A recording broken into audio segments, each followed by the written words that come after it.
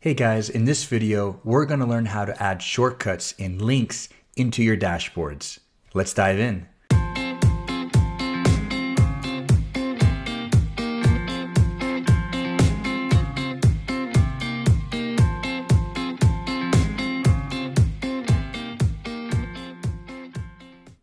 All right, here's our dashboard. So let's go ahead and add what we call a shortcut widget or a link widget.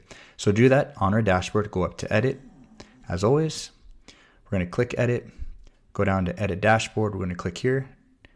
Then we're going to click edit again and go to add widget, hover our mouse, and we're going to choose the third option, which is called shortcut. All right, now on a shortcut widget, there are 3 different shortcuts or links that you can add.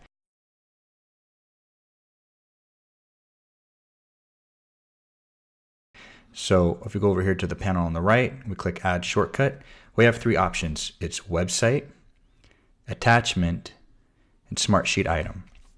Now the nice thing with shortcut widgets is the first option here is website, but it's really not just a website. It's actually misleading. It's anything with a URL. And what I mean by that is if I just go to open up a new tab here, and it should go to Google. So we're in Google here. So if I just type in Google, let's do this, google.com, and I just double tap into this is called the URL link up here, https://www.google.com. I just highlight this whole thing right here and click copy and go back to my dashboard, and I choose the website. And I just paste that where it says paste a URL here. I just paste that in there. I can call this whatever I want. I can call this Google landing page. When I click apply, that link is now there. So it's not just a website. It can be anything with a URL. Like it can be your website. It can be a login for your, for a QuickBooks or your accounting software, whatever you want. Anything with a URL, you can add that right there. The second option is attachments. Now, if you click here, you have all these different options: Google Drive, Box, Dropbox, Evernote, Ignite, and OneDrive. And for the training today, I'm going to choose the first option, which is Google Drive. Now, when you choose Google Drive, it's first going to ask you to log in to your Google account or Google Drive. And I've already since done that. Once you log into your Google Drive, you only have to do it once. Then every time after that you go in here, you get all your options for all the different things you want to add. So what's nice about the Smartsheet shortcut widget is you can add many things besides just Smartsheet items. You can add Google PowerPoint. You can add another one here, add shortcut, go to attachments, Google Drive. I can add Google Documents. Like say I want to add this Google document. If this video has been helpful to you so far, I actually have a full-length training video solely on Smartsheet dashboards. I cover dashboards from end to end. And more importantly, I also cover the top 3 keys to make your dashboard stand out from the rest. This recording was a recording I did off a live Smartsheet dashboard training video that I did on a live webinar. It is yours 100% free. If you're ready to take your dashboard to the next level and you really want to up your game, this is your video. This is the video you've been looking for. It's 100% free. Just click on the link below and it's yours. All right, let's get back to this current video. I can add Excel files or a Google spreadsheet here. Google Drive. Here we go. And it doesn't just have to be Google products. I can add in here Word documents and PDFs. So for instance, when I go to add shortcut and I go to attachments, anything that you have, like say in your box or your Dropbox, anything with a Word doc in it or a PDF or Excel file, whatever the case may be, PowerPoint presentation, you can add it all right here. And the third option is Smartsheet item. And if you click Smartsheet item, you can look at all the items within your Smartsheet environment. So maybe I want to choose a sheet. And you can choose more than one option at a time. So a sheet, 35 functions, archive sheet, a dashboard, and a budget. So I click all of these, I click OK. They all appear right here.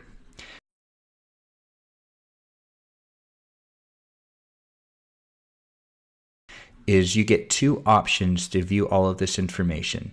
You can have it stacked like this, which is this right here, side by side, or you can have it stacked up and down. So if I choose this option right here, watch what happens. They all get stacked. Here's the old option, here's the new option. And I like this option. It makes the viewing a little bit easier. But if you have a lot of items right here, then I would do the side by side. So let's go ahead and do stacked. And what I typically do with my key resource, or excuse me, my shortcut widget, is I call it my key resources. So in the title, I'm going to call it key resources. We'll go and center that. And what I'll do is I'll typically, just drag this over here, make this a little bit smaller, is I typically have my key resources on the top left section of my dashboard. Top left section of my dashboard.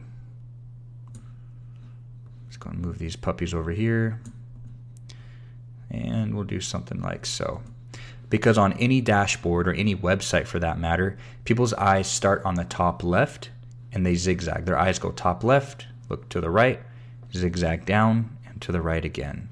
And so key resources should be front and center on any dashboard, any website. So I want all my information right here. You can also change the colors of the font here. So if I go to edit dashboard, and I click into here, if I click into it a third time, then I can choose the colors. If I want it to be red, if I want it to be yellow or like orange, if I want this to be blue, if I want this to be green, I think you get the idea here. You can change that. You can also change how big the wording is. So maybe on this one, I want this to be 18 font. I want it to be bold. I can strike through it, underline. Just know that you can do this. Now, if you're like, hey, I don't like the way these are stacked, like maybe I want my sheets up at the top, if you hover your mouse to the left and you see these 8 dots right here, just click and drag with your mouse, and you can move this wherever you want. So you can drag all of these up. And if you don't like the titles that they came with, you want to change the titles, let's choose this one, for instance, untitled document. I don't like that title.